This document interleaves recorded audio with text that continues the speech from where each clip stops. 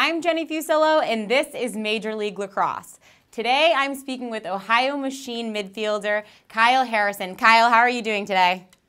I'm well. How are you? I'm doing great.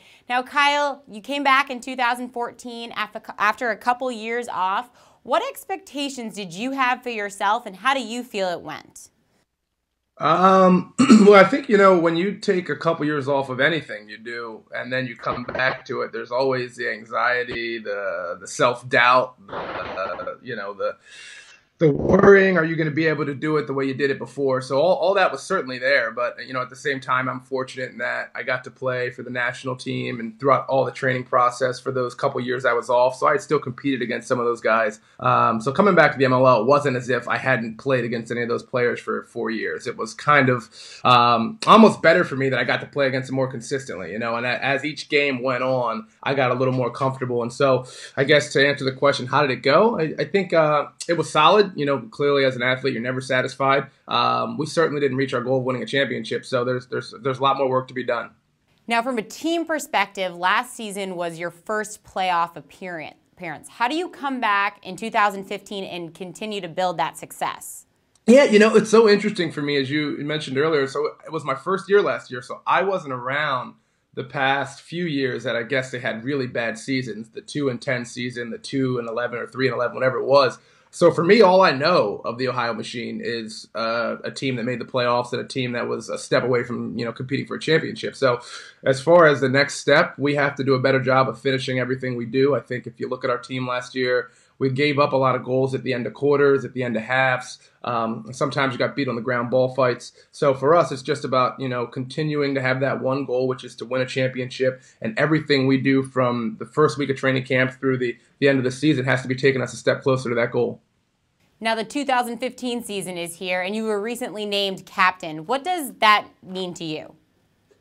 I think if you can have the respect of your teammates, that's pretty much all I care about. So years from now, when I'm no longer playing and I look back on my career, being a captain of a team will be some of my proudest accomplishments. Now, the Machine definitely don't have an easy start to the season. They're starting off against the predicted top teams in the league, New York and Denver. What can we learn from the Machine early on?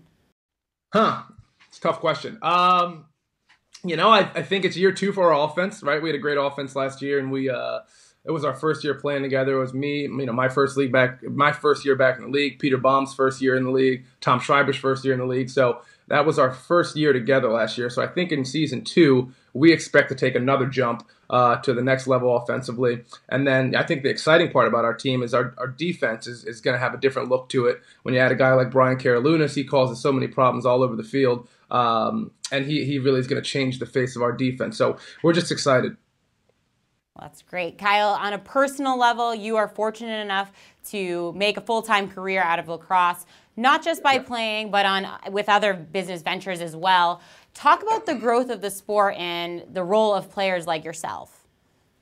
Oh gosh, I won't take too much credit for the growth of the sport, but I think I think anybody that's played this sport at any level feels some sort of way about giving back to it and making sure it continues down the right path. Whether that was a Division III player, a club player, a Division I player, whatever it was, everyone feels this passion to help it keep moving the right direction. So for me, I'm no different. I've been very fortunate, as you mentioned, as far as being able to align myself with companies like STX, Tomahawk Shades. I was, Adrenaline, all these different companies I'm able to work with. I'm certainly fortunate, and I don't take it for granted. And I think if we all just continue doing our part, whether that's on social media, or whether that's staying after games, hanging out with kids, whether that's getting to Idaho or some random area to do a clinic and help spread the game, I think it'll keep headed the right direction. Well, thanks for talking with us, Kyle. Good luck this season. Thanks. Appreciate it.